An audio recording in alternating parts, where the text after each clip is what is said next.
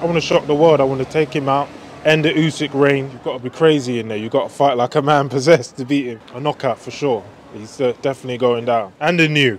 It's all part of this, part of, pulling it off and beating Usyk and destroying him and ending his reign. And that's what I'm up for it. People are saying you've got a puncher's chance in this fight. Have you got more than a puncher's chance, Dan? Definitely.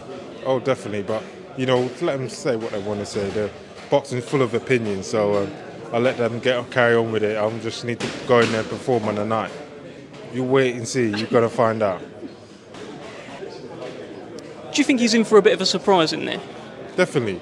I think they're all overlooking me, and that'll play into my hand. It's my time now. It's time to rise up, cut out the crap, and get into the big time. But what he has is he's a good mover, and so we have got to cut him down, cut the ring down, and finish him off. How do I see it? Win by any means necessary. Go out there and destroy him. Just win by any means necessary. I've worked hard. I'm ready to perform, and it's my time now. I'm ready for this opportunity.